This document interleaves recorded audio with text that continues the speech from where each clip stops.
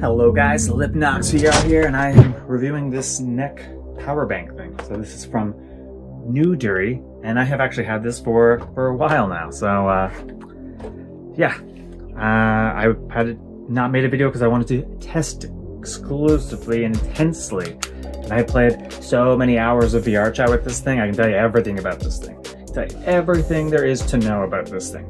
So basically, the first thing is, before anything else, it's actually pretty comfy to wear.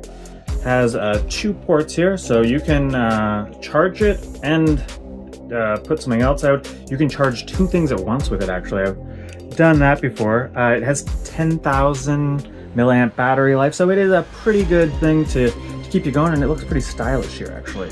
But the thing is, for me, I played a lot of VR chat in March and May. I think I was roughly doing like 80 hours a week, which is way too much VR chat.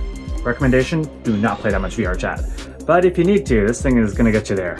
So, you know, basically I did have other power banks things too, but this thing definitely is the main reason I was able to play so long, because it's pretty comfy. You can just grab your, I used to use the Meta cable thing, but like it did come with a charging cable. I don't really like the third-party charging cables. They seem sketchy, and I've seen too many things online that are, yeah, I don't know. I want to use a good quality USB cable. So that's definitely a thing. So it did come with one. I would recommend just use your own. So that is a thing. But what I would say about this, in terms of the pros, is, well, you can play tons of VR. It's pretty comfy, looks cool, awesome. The cons, this thing actually heats up. So yeah. If you're playing as much as I was playing with this thing, then yeah, you're gonna feel this get warm on you.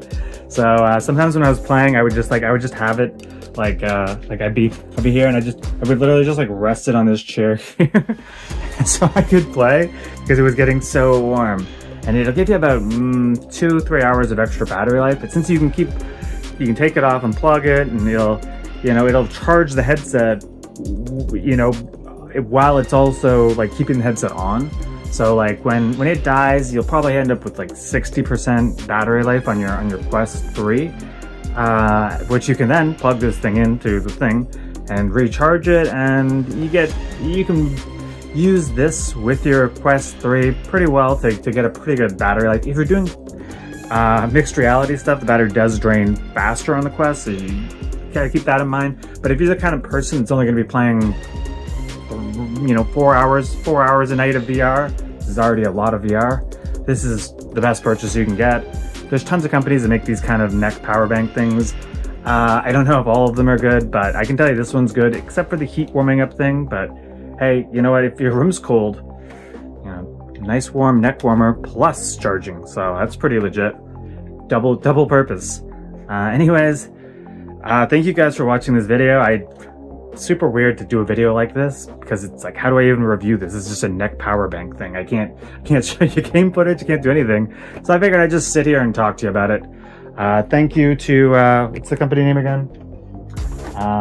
Newdery, for sending this thing over. And thank you guys for watching my channel. I'm out of here. Peace.